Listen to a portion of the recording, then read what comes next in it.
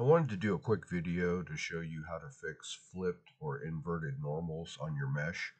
Sometimes when you're modeling, a face will get flipped inside out. We can see some here. They look like holes. And the way to check on whether it's a hole or a flipped normal is if you come up here and you turn on normals, you can see that the normals are going inside of the mesh. So another thing too is usually backface culling needs to be on to see this. So just so you know. So what we want to do now is we want to fix this. So these faces can be selected.